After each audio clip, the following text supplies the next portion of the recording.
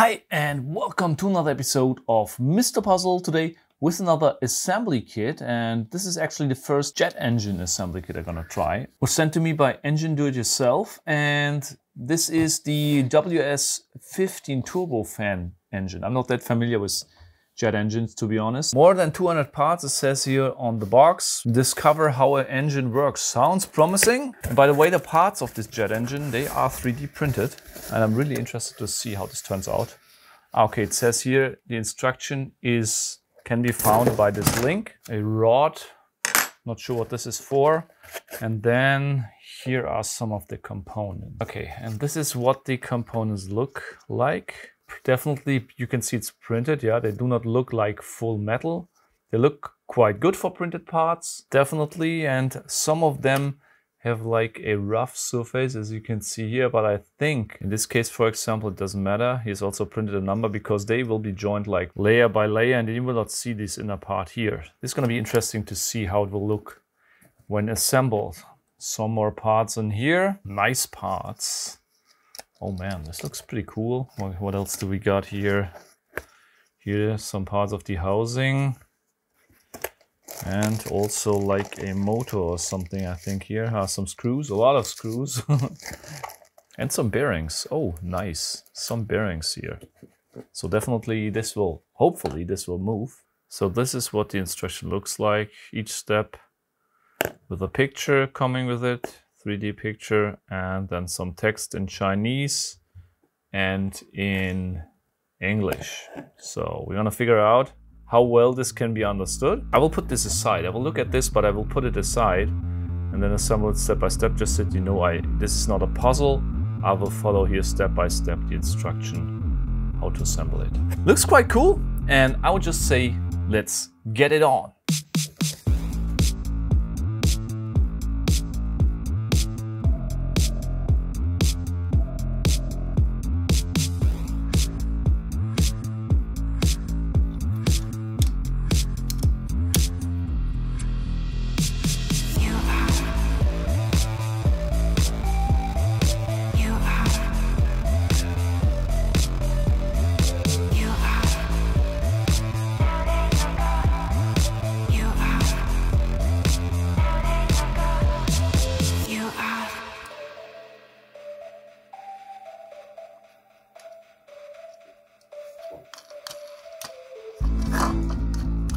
So we got now the compressor, part of the compressor and the fan, and we now have to join it inside of this housing, I think. And there's like a small planetary gear here, and this planetary gear interacts with this shaft and can probably drive this at a different speed as the other stages back here. Yeah. So let's see how this turns out. Here we go. So now I can rotate these three here. And the other three and the other two are static.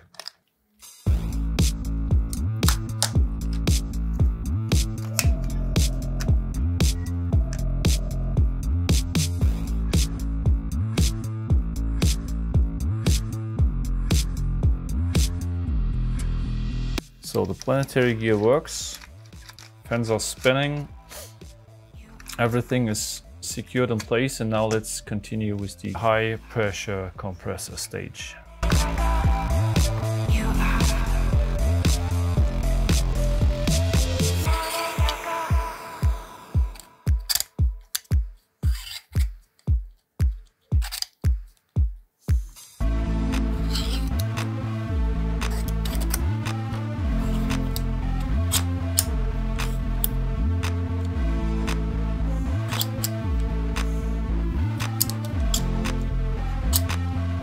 So here we go, assembled, spinning smoothly.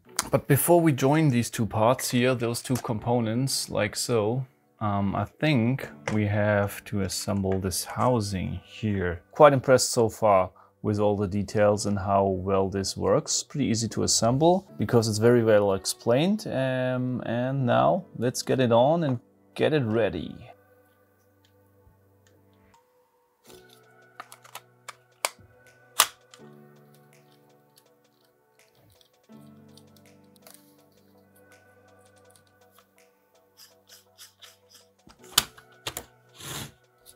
So now we got two parts, and you can see how big this thing actually is in the end.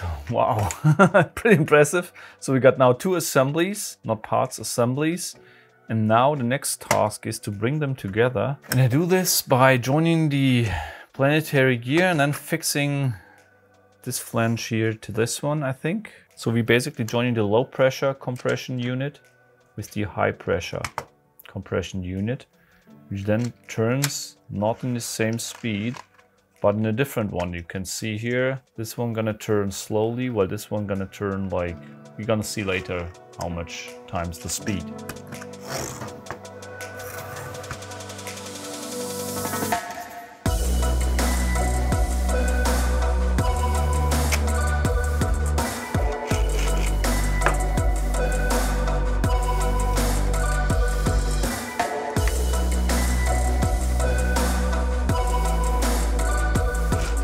Okay, it's joined, twists quite well, all parts in place. Now it's getting interesting to get the remaining parts together and then see how it works when I also install the electric motor that should drive the thing.